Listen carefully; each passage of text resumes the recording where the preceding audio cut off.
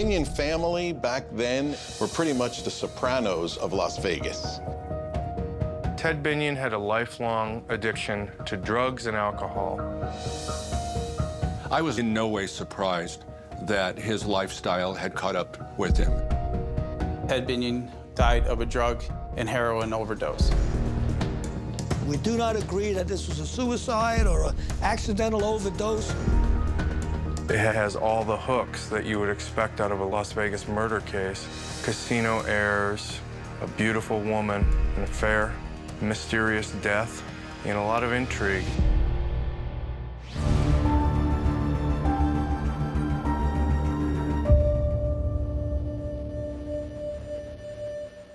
Ted Binion was the son of one of Las Vegas' founding fathers, Benny Binion. Ted was described by those who knew him as a fast-living, hard-drinking drug addict. So when he was found dead on the floor of his den, everyone, including the police, believed it to be a drug overdose. The story might have ended there if it weren't for some suspicious actions after his death by those in his inner circle. It's a bizarre tale that could only happen in Vegas.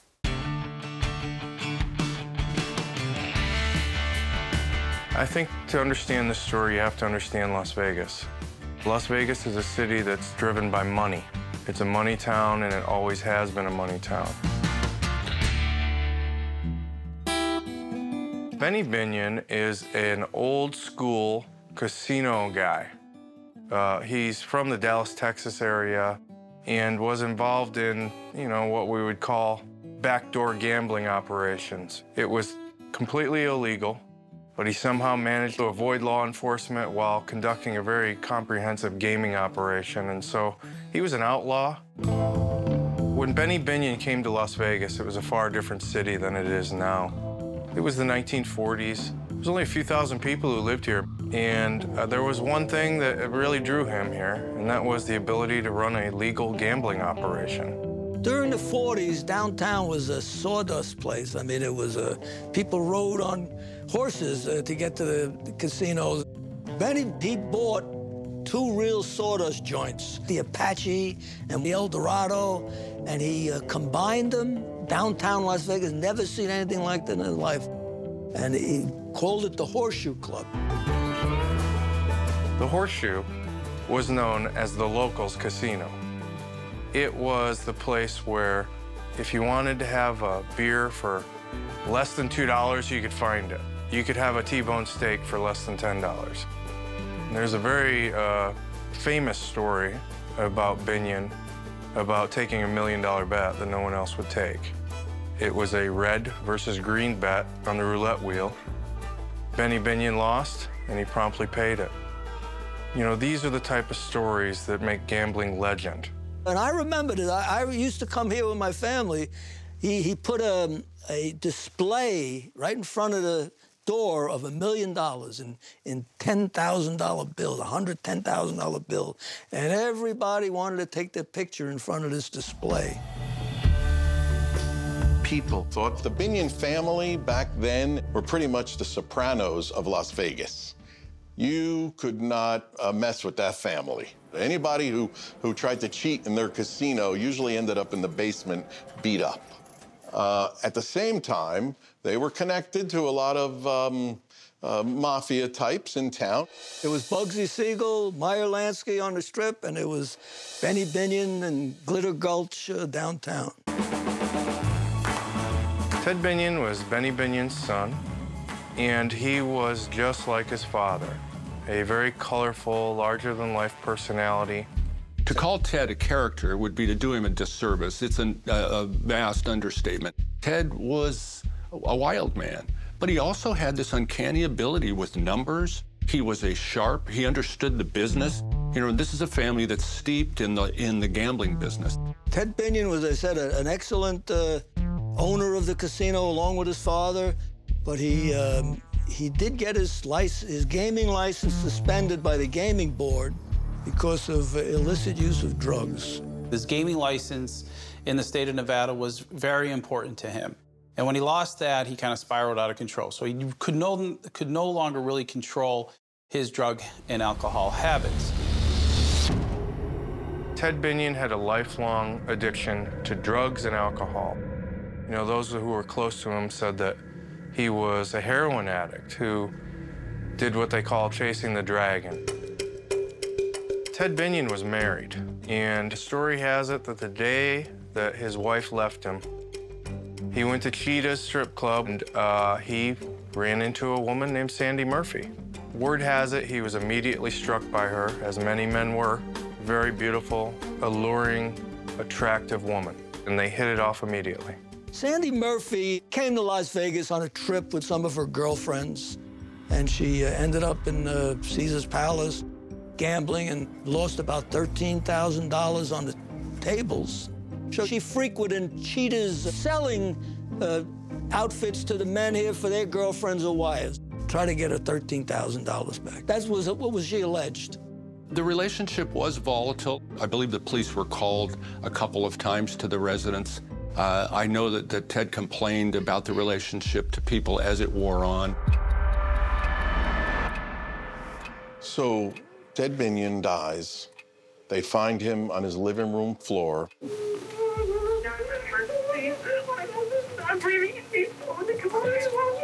Sandy Murphy was the initial 911 caller. Las Vegas police, when they first entered the house, found a bottle of Xanax next to his body, further evidence of heroin use in the home. So the immediate assumption was that this was a drug overdose. They also knew who Ted Binion was. It was well known that Ted Binion was a drug addict. And so everything pointed towards a drug overdose. I was in no way surprised that his lifestyle had caught up with him. And that was my first thought, that boy, he really must have hung one on this time, and he couldn't pull out of it. The police found out that his drug dealer had been there the night before, gave him 12 bags of tar heroin, and they decided it was a suicide. They felt like it was just wrapped up in a nice, neat bow, and that was the end of it. The problem is, the Binion family realized that, first of all, Ted never slept on the floor. He never ingested heroin. He always smoked it. And the contents of his stomach had heroin in it. Ted Binion circulated in circles of people that you and I wouldn't circulate with. He was definitively linked to a guy named Fat Herbie Blitzstein. Fat Herbie Blitzstein is a street-level mobster who was associated with a guy named Tony Spilatro, who's one of the most notorious gangsters in mafia history. Any investigation of the death of Ted Binion would include a wide range from persons he knew in the drug business to other gamblers to, of course, people involved with organized crime. There were all kinds of people who might have been willing to take a shot at him in order to separate him from his money. Ted Binion didn't trust banks. He didn't trust the traditional financial institutions. So he stored his silver in an underground vault in the desert, about an hour and 15 minutes outside of Las Vegas in Pahrump, Nevada. What really changed everything was 2 days after Ted died, the authorities in Nye County found a guy named Rick Tabish at the vault with a truck filled with millions of dollars of Ted Binion silver. Excavating silver at night in Pahrump certainly wasn't a good look for Rick at that time. In the eyes of law enforcement, it was highly suspicious behavior that pointed to the possibility that maybe this wasn't a drug overdose after all.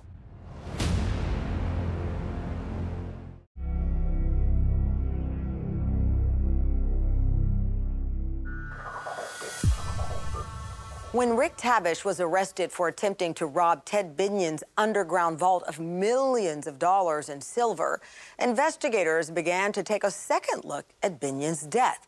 Was this robbery just a crime of convenience, or could Tabish somehow be connected to Binion's untimely passing? Rick Tabish and Teddy Binion, according to the stories that I had been told, met each other standing at a urinal. It's an only in Las Vegas type of encounter. They struck up a close friendship, and Rick Tabish was kind of what you would describe as a handyman. He's very skilled in construction. Ted Binion had, they allege, about $14 million in silver. In the Binion counting room, when he couldn't set foot in the establishment anymore because of the gaming commission, he decided he better get his silver out of there pronto. So he hired this new friend of his, Rick Tabish, to dig a big hole, put a vault in there, and bury his silver in a town called Pahrump, Nevada. After they found Ted Binion dead in his home, a day or two later, lo and behold, Tabish went up to Pahrump in the middle of the night, 1, 2 in the morning, with excavating equipment, dug all the silver. Police observed him, and they arrested him. When Rick was found by the sheriffs in Pahrump excavating the silver, his position was he was given permission by Ted. Ted had told him, if something happened to me, secure the silver for my daughter, Bonnie. But excavating silver at night in Pahrump certainly wasn't a good look for Rick at that time. To everyone's surprise, right after Rick Tabish was arrested, Sandy Murphy bailed him out. And this really fueled the speculation that there was something going on here. Why would this woman who was grieving the loss of her fiancé, who had provided everything for her, be bailing out a man who was caught with all his silver in a huge 18-wheeler? You know, it just really led to a lot of speculation that Sandy Murphy and Rick Tabish were having an affair.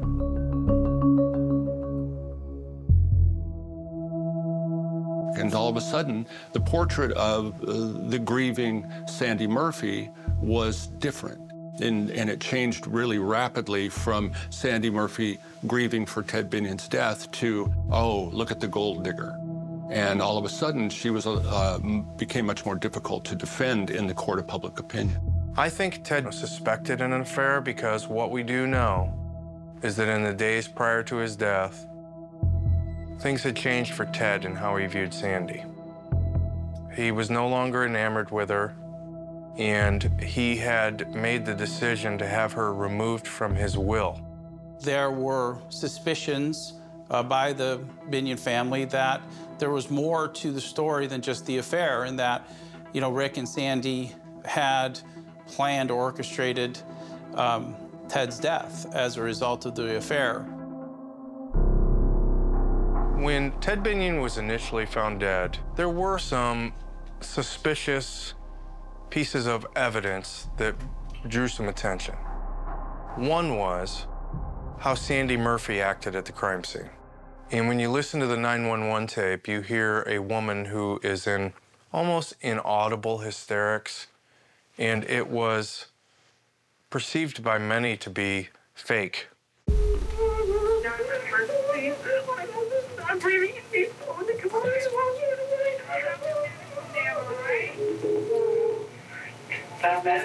Medical transfer.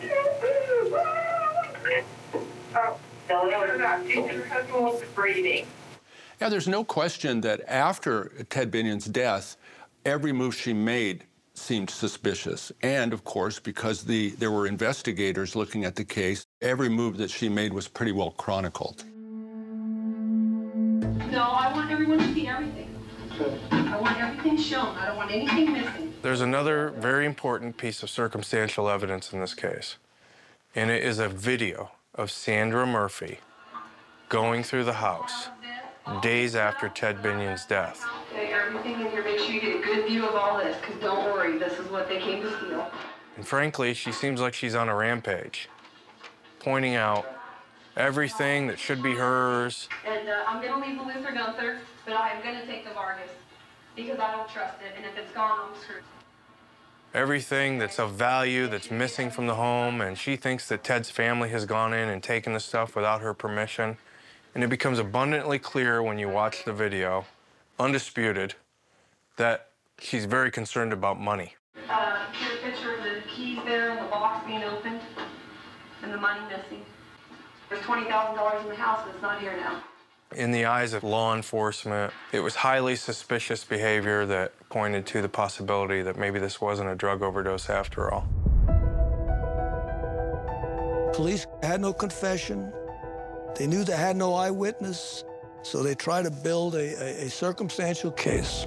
People couldn't get enough of this story. It has all the hooks that you would expect out of a Las Vegas murder case. A beautiful woman, a casino heir, a mysterious death, the theft of silver in the middle of the night, drug use, an alleged affair. You know, and this was all in the first few weeks. The only question was, what was going to be the ending? They were partners in this process. That much was clear. What was less clear was how they were going to defend themselves against what was really mounting evidence.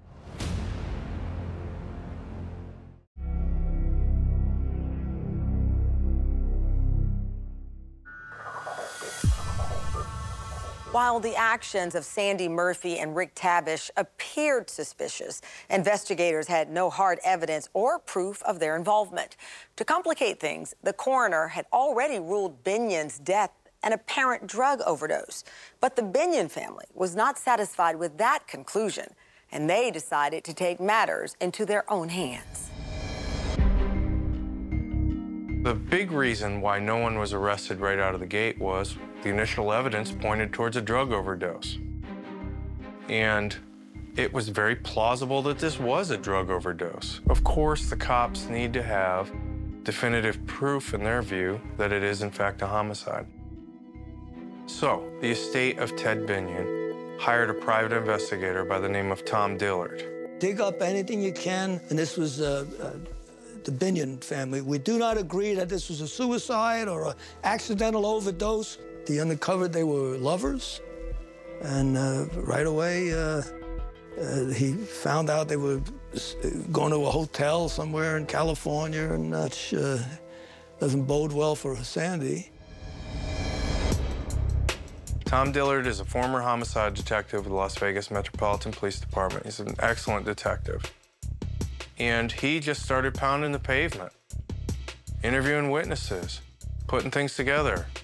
Is this really a drug overdose, or is there something more going on here? And what he uncovered was a lot of witnesses who told of very suspicious behavior.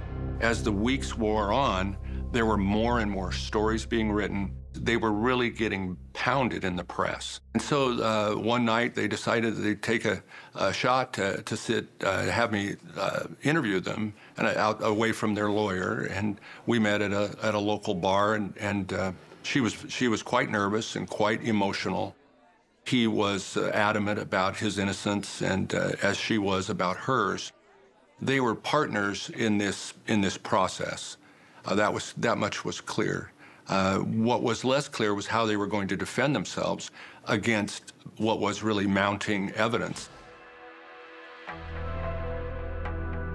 Tom Dillard just did nothing for months but try to build a case against Rick Tabish and Sandy Murphy. He dug up an awful lot of stuff on them. It built a circumstantial case against them. So Tom Dillard brings his case to District Attorney David Rogers, and David Rogers builds a case based on Tom Dillard's investigation.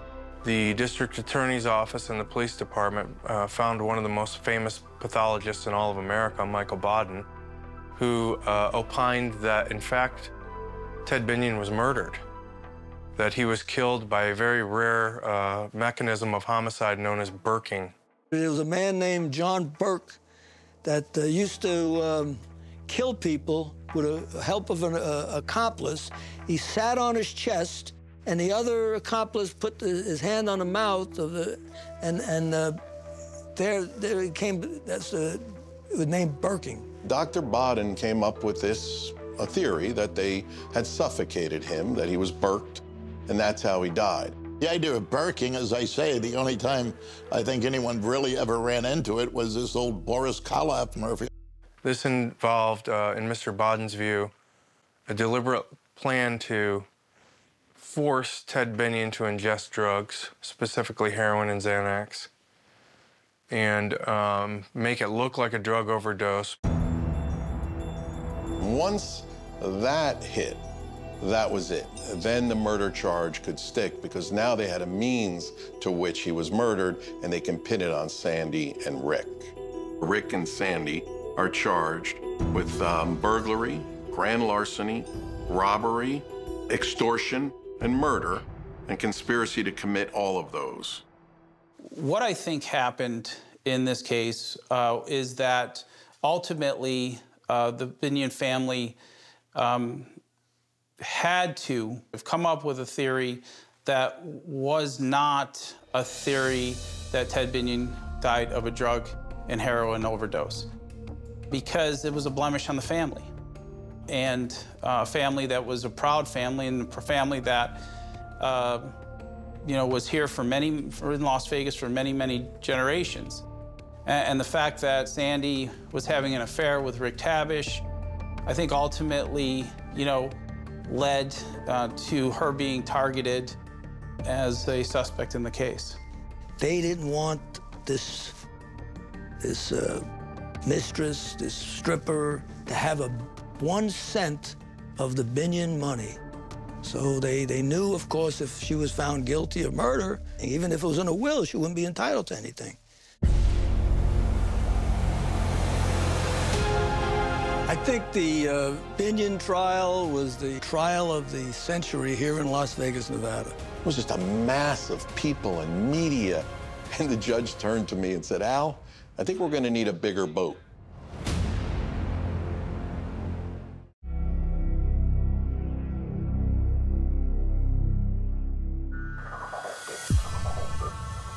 With the evidence Tom Dillard had turned over to the district attorney, prosecutors went to trial confident in their case against Sandy Murphy and Rick Tabish. But would it be enough to prove to a jury that they plotted and carried out the murder of Ted Binion, then covered it up? All right, this is the time set for trial in case number C-161663, State of Nevada versus Richard Tabish and Sandra Murphy. I think the Binion trial was the trial of the century here in Las Vegas, Nevada. It had everything: sex, murder, silver, intrigue. This case was like the circus. The courtroom filled up with reporters, and there was that overflow factor to it, that it became, something that was of really high news value in that kind of tabloid sense. I remember right at the start of it, the judge's chambers used to look out over the front of the courthouse. It was just a mass of people and media. Pretty much you couldn't see the steps of the courthouse. And the judge turned to me and said, "Al, I think we're going to need a bigger boat." Are we ready for opening statements? Mr. Roger, are you going to provide that, or Mr. Wall? Proceed. Sandra Murphy led a pretty good life when she lived with Ted Binion. And I'm not suggesting that it's always a day at the beach living with a drug addict, but she had many material items. July 9, 1998, Ted Binion did a codicil to his will. And this codicil is kind of like an amendment. And what he did is he put Sandra Murphy in this will and provided that she was to get the Palomino residence. She was to get the contents of the house, as well as $300,000. Ladies and gentlemen, the evidence will prove beyond a reasonable doubt that Ted Binion was murdered. Ladies and gentlemen, the killers are Richard Tabish and Sandra Murphy. Thank you. You had 2 just outstanding prosecutors. You had Dave Roger was just like a freight train, and Wall, I mean, he was just brilliant. And their theory was that Ted Binion had been killed for the money. This case is not about homicide. This case is about heroin. This case is not murder. This case is about money. I'm going to talk about the Binion money machine, as I said to you, for one of the most powerful families in the state of Nevada.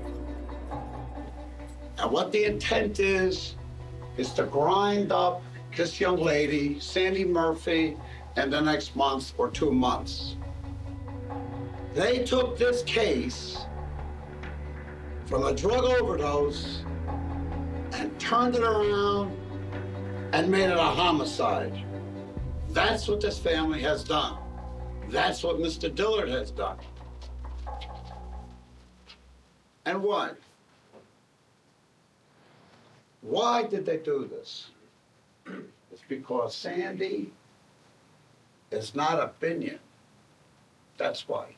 The defense said that it was a completely overdose, be it accidental or purpose, and it had nothing to do with any murder. It was the Binion money machine that didn't want her to inherit anything. Do you know an individual by the name of Rick Tavish? Yes, I do. How do you know Rick Tavish? We basically grew up together, became closer friends in high school. His family and my family are friends from years past. Mr. Grotzer, I want to direct your attention to the end of August or beginning of September of 1998. Do you recall having a particular conversation with Mr. Tavish? Yes. He told me that there was a former casino owner in Las Vegas that he had some business arrangements with that was backing out on him and owed him some money. He wasn't paying it, and he wanted to utilize my services to help him in killing this man. Grotzer and Tavish tried to come up with a plan to kill a casino boss in Las Vegas and thought of all different ways of doing it. It was bizarre. We kind of laughed and joked about jumping out of a helicopter and doing all this crazy sort of G.I. Joe stuff. And crawling up to close to this house where this man would probably be behind a window and shooting him with Rick's .378 Weatherby Magnum. I rejected it. I tried to reject every one of these methods to prevent myself from actually having to go ahead and do these things. Here's the thing, as strange as he was and as strange as his testimony was, he had corroboration too, because he went out and asked people, hey, how would I kill a casino boss that Rick Tavish wants me to kill in Vegas? He actually called a pharmacist to see how much drugs someone would have to ingest for an overdose. Have a seat.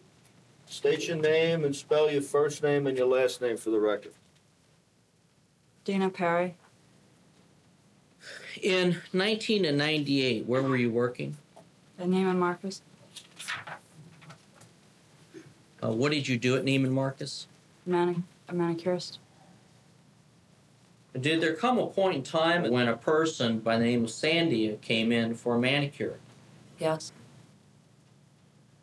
Did there come a point in time when Sandra Murphy spoke about Ted Binion and his future? Yeah.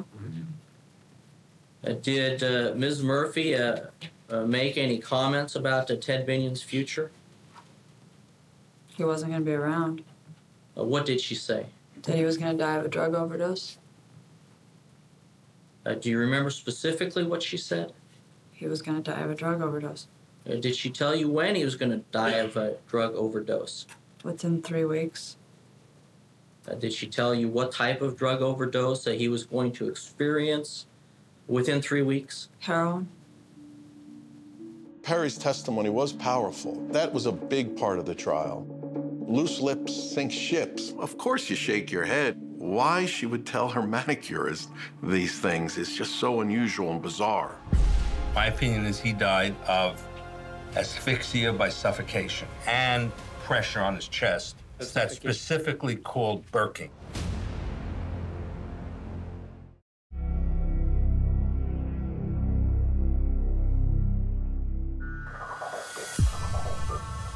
The biggest witness for the prosecution was arguably forensic pathologist Dr. Michael Baden. The state was banking on his burking theory to convince the jury that this was not a mere drug overdose, but a premeditated murder. Dr. Baden, have you had an opportunity to review photographs from the scene at Palomino taken on September 17th, 1998, where Mr. Binion was found? Yes. Okay. Using those photographs, describe for us the type of injury depicted on those. I mean, we know them as bruises, but in your capacity, describe to us the significance and characteristics of those particular injuries.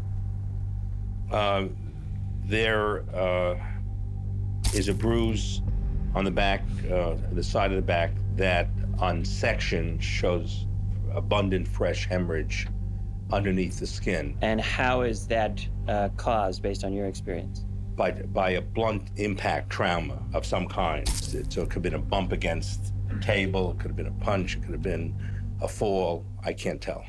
When you say it's fresh hemorrhage, what does that mean? That it happened around the time of death. Dr. Bodden took note of some very important facts in regards to the coroner's office investigation. Describe for us the significant findings as a forensic pathologist that you see in exhibits 82 and then 149 through 152, which were taken during the autopsy. Yes, and it shows in the middle of the photograph 2 patterned abrasions. One is a direct imprint, circular imprint with a hole in the center, and the other is a similar imprint which has been rubbed or abraded on the inner portion. Mr. Bodden opined that this was caused by someone forcibly getting on top of Ted Binion, pressing down real hard on his chest, and it was possibly an abrasion from a button mark. My opinion is he died of asphyxia by suffocation.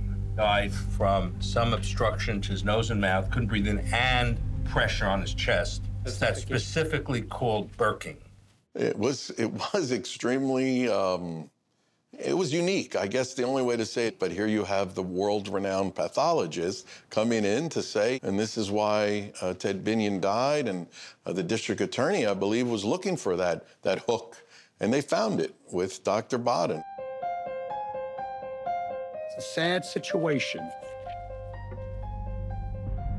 There's a man that had everything you could possibly want in this life. He had a gaming license.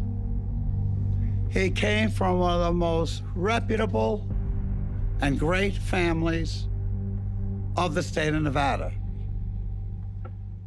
That's not good enough. Wealth was millions of dollars. That's not good enough. Everything you could possibly want, and all you have to do is one thing. You just don't have to do drugs. But you couldn't get it on. He couldn't stop using heroin. You know, you hear about Janis Joplin, some celebrities, Jimi Hendrix, Lenny Bruce, Billie Holiday, Keith Moon, the drummer for The Who. All these people died because of heroin use. Now, did they have plans the next day? Yeah, they had plans because people, especially heroin junkies, don't always know whether they're going to survive the heroin use. And so, you know, this is nothing out of the ordinary, even aside from suicide. What I'm saying to you is that junkies, heroin junkies, overdose all the time. Ted Binion had a history of drug use, and his drug and alcohol abuse was magnified after he lost his gaming license. It was a clear case of a drug overdose. Mr. Palazzo and Mr. Mamet suggest to you that there's no evidence at all here of a murder. On behalf of the state of Nevada, I disagree. You have evidence of motive, of corroborated intent, of opportunity, corroborated admissions by both of them, both before and after, about a plan to kill Ted Binion, possession of property stolen from the house at the time of the murder, signature crimes, and an attempt to buy testimony. In the law, we call that proof beyond a reasonable doubt 6 ways. Because it's the Binion money that these two wanted more than anything else. It is the whole purpose of all of these crimes. The Binion money machine framed us. They would have given anything to be part of the Binion money. She had it for a while and was getting kicked out. He didn't. They wanted it and each other enough to kill an eccentric, wealthy heroin addict. The jury had deliberated for 8 days, and that's a long time. But come verdict time, there was a lot of pressure. It was intense, and the judge just did what he had to do and had them read the verdict. We, the jury, in the above entitled case, find the defendant, Richard Bennett Tabish, as follows. Guilty of murder of the first degree. We, the jury, the above entitled case, find the defendant, Sandra Renee Murphy, as follows. Guilty of murder of the first degree. They were convicted of murder and many other felonies and were sentenced to many decades in prison. And we all thought, okay, this incredible story is finally over. But it wasn't. And the reason it wasn't over is because the Nevada Supreme Court reversed their convictions on appeal. They were reversed on technicalities. Jim Brown, the lawyer for Ted Binion, had said that Ted had told him, hey, if something happens to me, you know what happened, take Sandy out of my will. Well, that was allowed during the first trial. The Supremes later on said that's as if Ted was talking from the grave, it was impermissible hearsay, and Jim Brown should not have been allowed to testify to that. The story that we thought was over is not over. And it got even more interesting. I don't think there was the evidence to convict them. There's no smoking gun. There was a lot of heroin smoking, but no smoking gun.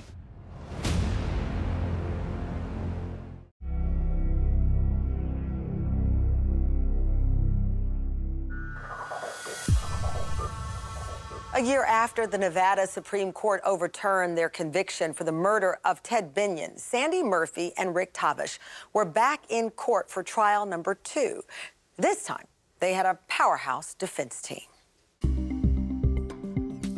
The second trial was different for a few reasons. Number one, Tony Serra, a great attorney out of San Francisco, was brought in. We were able to assemble a team that was different than our first trial. The famous, infamous Tony Serra, who I admire very much, joined the defense team on behalf of Rick Tabish. I stepped in and represented Sandy Murphy. I heard a lot about Tony Serra, read about him, and I heard he gives hell to judges. He's a tough hombre.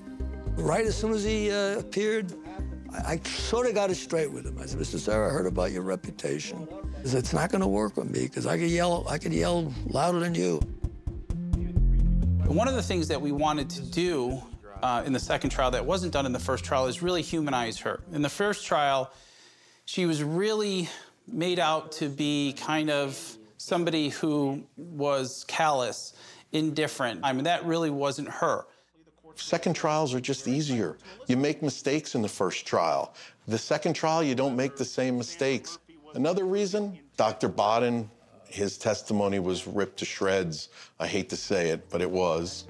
One of the things that we were able to bring to light was Dr. Bodden's theory of burking. And what we were able to do to dismiss that theory is magnify the impression mark or the button mark as Dr. Bodden testified to. And in reality, when you magnify the impression, you see that it's not a button impression at all, that it's a carcinoma. It is clear that it was some type of skin lesion. I believe that Dr.